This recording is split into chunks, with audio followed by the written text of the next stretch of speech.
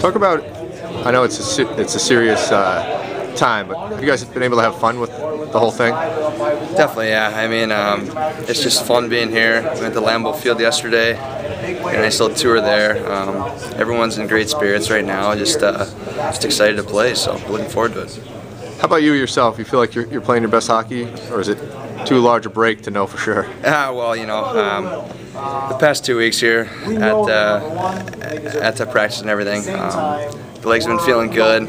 Everything's been feeling good. You know, just looking forward to tomorrow. You got to get on the ice where the game will be played here at the rec center.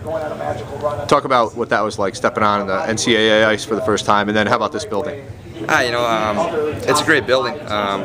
So they'll seat quite a few, so it's always good. The ice itself is a little soft, but that's all right. It's soft for both teams, so we're all gonna have to battle through it. So. And talk about North Dakota. North Dakota, you know, just from what we've seen on video, they are gonna go to the net hard. That's their forte, you could say. We gotta outwork and outcompete them. Bottom line. Thanks very much.